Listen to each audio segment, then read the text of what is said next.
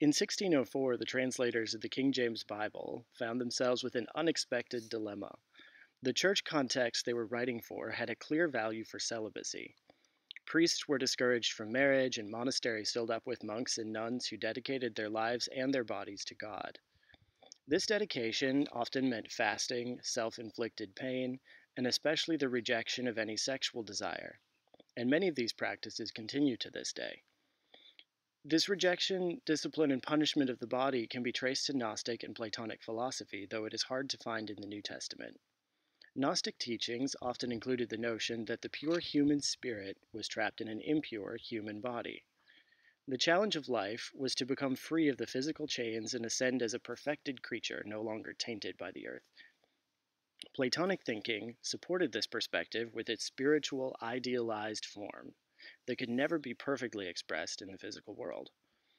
Christianity inherited these perspectives and hid them deep within the Western way of thinking, especially in our words.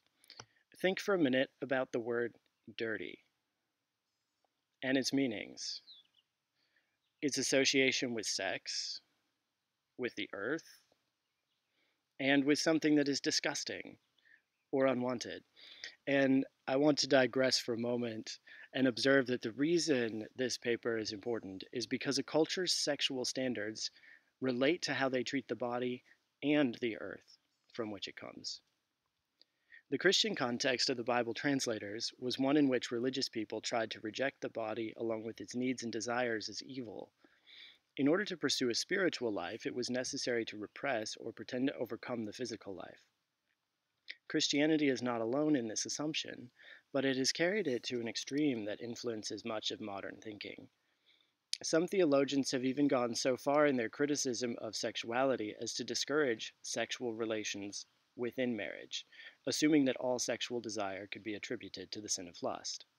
Not all theologians are like this, but you do have examples of this throughout church history.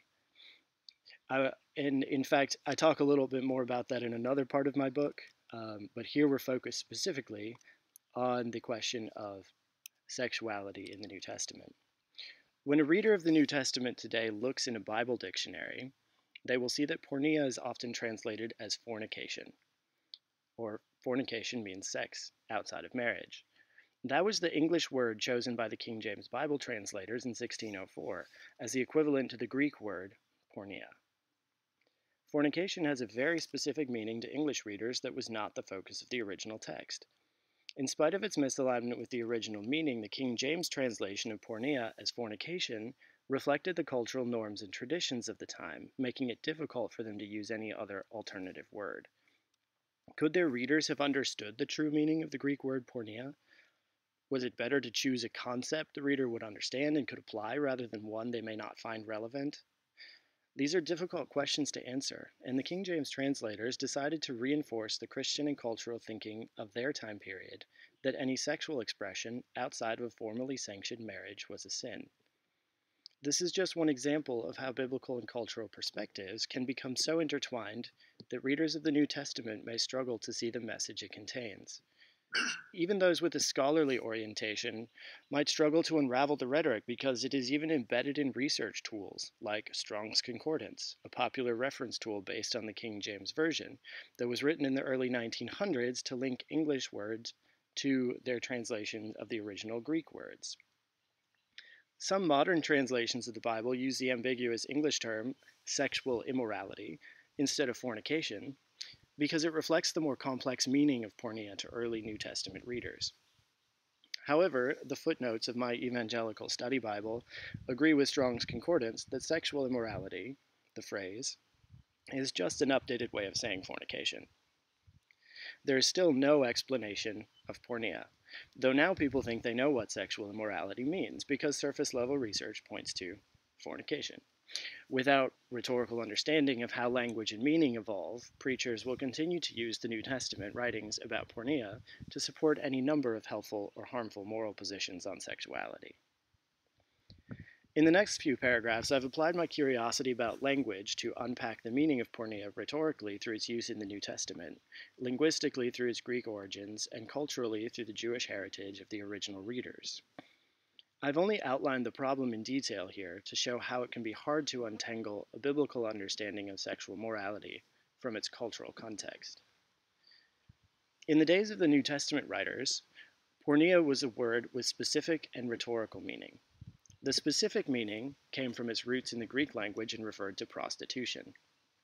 2,000 years ago in Greece, prostitution was a respectable occupation for individuals who had no other economic recourse or who practiced prostitution in service of the gods.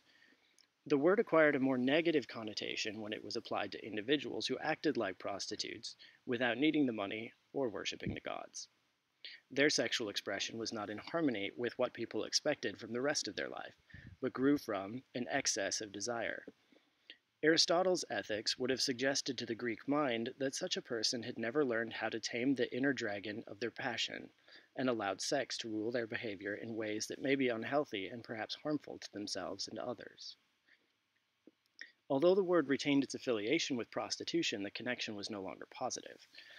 Rhetorically, porneia was used to describe a prostitution of one's body to one's sexual desire in ways that were culturally unacceptable, shameful, or immoral.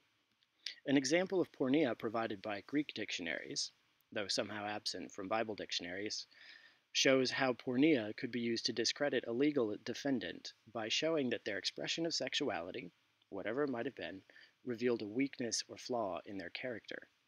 If the sexual desires of the body could overcome the will and intentions of the person, it was evidence that physical passions may overcome their social decorum and lead to other kinds of socially unwelcome behavior. In short, the initial reference to prostitution had become more broadly indicative of sexual acts that could be used to call the integrity of a person into question. The writers of the New Testament had access to many different words to describe a misuse of sexuality, but they chose almost exclusively to use the term porneia rather than directly referencing certain activities, like fornication. None of the New Testament authors directly say that premarital or extramarital sex, the meaning of fornication, is sinful, so it is clear that the English translator's choice of the word fornication was cultural rather than contextual. The New Testament writers use porneia with the same two meanings as the Greek culture. The term is applied to prostitution, in which one's body is used in a way that does not align with one's being. The most obvious use of porneia was to discourage the Christian converts from their former practices of visiting temple prostitutes. For Christians in the New Testament, the act of sharing sexual intimacy with a temple prostitute would not have been in alignment with their identity as carriers of the promise. It would have appeared to be an act of adultery toward God, particularly to the monotheistic Jewish converts who saw food offered to idols, strangled meats, and temple sex rites as ways of worshiping another god. Because Christianity grew out of Judaism, it was important for non-Jewish converts to consider the meaning their actions would have to outside observers. One of the first uses of porneia in the New Testament was then the request that new Christians refrain from these three popular activities that might offend people familiar with the Jewish law and call into question their personal integrity as followers of the way. The authors of the New Testament also extended the rhetorical significance of the word porneia.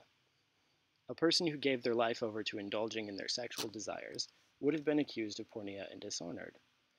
Porneia did not only refer to sexual behaviors, but was used to give an example of physical desire overcoming one's sense of integrity. Again, that's all a repeat. For example, the writer of Hebrews described Esau's exchange of his birthright for a pot of stew using the word porneia. This man's stomach had become more important than his life. He was out of balance or out of integrity with himself when he let his physical appetites govern his behavior. He abandoned the promise of God for the sake of gratifying an overwhelming physical desire for food. At least this is how the writers interpret it. His actions were out of character, out of alignment, or out of integrity with his identity as one who carried the promise of God. This rationale echoes the Old Testament Mosaic prohibition of sexual connection or even marriage with people who were not of the Jewish bloodline. Even though there may be love and desire, a marriage between a Jew and a non-Jew would contradict and undermine the distinction that the nation of Israel was supposed to preserve between their way of life and that of the surrounding nations. In addition to violating one's own integrity, interracial marriage would have been a violation of the covenant the Jewish people had made with God. This thinking would have informed the theological understanding of all the New Testament writers, who came from a Jewish background and used the word porneia to describe any sexual behavior that might call into question the integrity of a person's commitment to God. In summary, the rhetoric of sexuality in the New Testament aligns closely with the rhetoric of sexuality in Greek culture, with some modifications informed by the Jewish roots of the Christian authors. It does not align with contemporary understanding of porneia as premarital sex or fornication. These mistranslations and misunderstandings come out of Christian tradition rather than the rhetoric of sexuality in the New Testament, and cause several problems in the reading of the text and the religious practice of marriage and sexuality. Do I have time to show a few examples of clarification of porneia? 3 minutes? I can't hear. Okay. All right, I'll go ahead and do that. I have just a couple here with me. Okay. The clearest description of porneia provided by the New Testament authors comes from Paul in his letter to the Christians in the city of Thessalonica. 2 Thessalonians 4:3 says, "For this is the will of God, your sanctification, namely, that you abstain from porneia." And then he describes what porneia might look like. He says, "that each one of you know how to control his own body in holiness and honor, not in the passion of lust." This exactly reflects the Greek rhetorical meaning of porneia as the loss of one's integrity in the pursuit of passion. It does not imply the contemporary definition of porneia as fornication. 1 Corinthians 6 may perhaps be the most famous New Testament passage about sexuality. In the middle of his discussion of sexual immorality, or porneia, Paul writes the following in verse 12, "All things are lawful for me, but I will not be dominated by anything." And then he continues a little bit later, "The body is not meant for porneia, but for the Lord." This passage loses most of its significance as a moral framework if the word porneia simply means fornication. Another example comes from Ephesians 5, which provides a contrast between moral behavior, which does not bring shame when it is publicly exposed, and immoral behavior, which people prefer to keep hidden.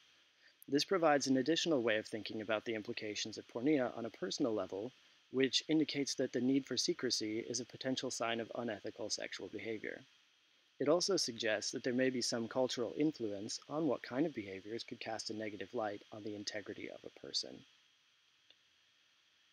One last example comes from Galatians 5. Here Paul provides several examples of experiences that keep people from enjoying the blessing of life as a Christian. In addition to porneia, he lists about 15 other kinds of things like sensuality, sorcery, jealousy, fits of rage, drunkenness, and more, none of which have the kind of specificity present in the word fornication. He concluded the section by saying, "Those who belong to Christ Jesus do not follow their passions and desires." If you see the connection now. One of the terms included in that list is sensuality. The Greek term is asalgia, and it appears alongside sexual immorality, or porneia, throughout the New Testament to describe how some people live out of alignment with their integrity. Like porneia, asalgia means to live under the control of one's body and desires. So here we now have a related word supporting this understanding. Sensuality is the opposite of self-control, at least in this asalgia sense, and is an indicator that someone is not walking in the freedom of life in the spirit. The modern obsession with avoiding pain and discomfort at any cost provides a stellar example of sensuality and its ability to keep a person from building a beautiful life. Sensuality and sexual immorality often appear together in the New Testament as marks of people who are slaves to their passions and desires. Both terms have a similar implication. A person has followed the desires of their body and allowed them to rule their life. Once again, this paper here that you've heard today is part of a book that I'm writing on sex and spirituality from a Christian perspective. I'm curious if you have any feedback or questions on my use of rhetorical analysis here, or on the clarity of my presentation to a non-academic audience. But thank you so much.